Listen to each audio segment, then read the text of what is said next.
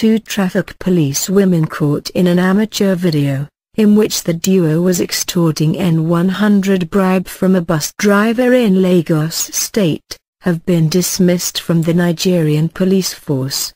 The women corporals Elizabeth Itola and Jennifer Azingbe, attached to the Makinde police station, were handed their dismissal letters on September 11, 2013, a source of the Nigerian Telegraph reported. The corporal's dismissal was contained in a circular which stated that the policewomen were dismissed over despicable acts and corrupt practices contrary to paragraph E3 and C3 respectively of Schedule 1 of the Police Act and Regulations 370 of the Federation of Nigeria 1990. The policewomen have joined the Nigeria Police Force in 2004. They have been crying since morning. They have gone to KMO chambers and other human rights offices to seek for help. The dismissal has come as a shock, the source said. The policewomen have been awaiting their fate since the police provost unit of the Lagos State Police Command had concluded the orderly room trial into the allegation last week.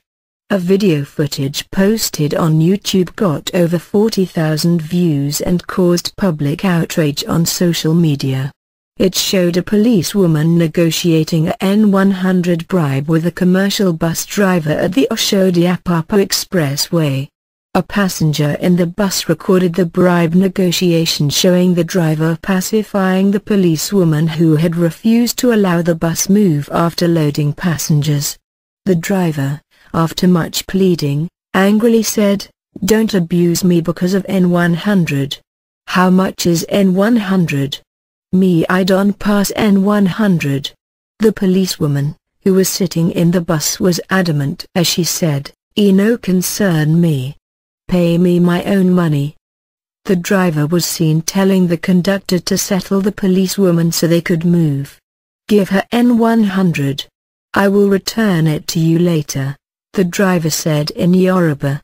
The policewoman came down from the bus as she collected the N100 from the conductor, and the two policewomen walked away from the bus to their duty of controlling traffic.